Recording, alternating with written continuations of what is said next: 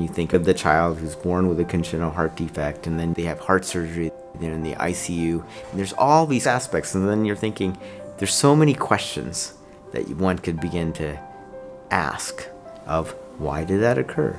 Can we prevent it? Is there anything that we can do to mitigate it and make it less severe or cure it? Well, all of those have research questions.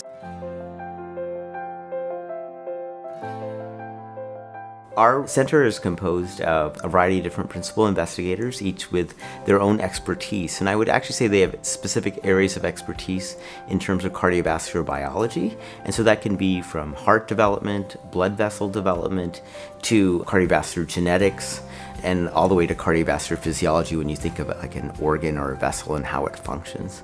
And ultimately, we take that expertise that we have and apply it to try to understand heart diseases that affect infants and children. Relatively recent discovery was the ability to generate pluripotent stem cells from either blood cells or skin cells. And basically it means that we can take a cell and we can reprogram it so that it becomes pluripotent, which means that we can make it into any cell type that we want. And so we can make a heart cell, a lung cell, and different types of cells in the body. We built a very large IPS repository, including more than 180 patients. This IPS repository can be used as a resource to study congenital heart disease using patient-derived cells.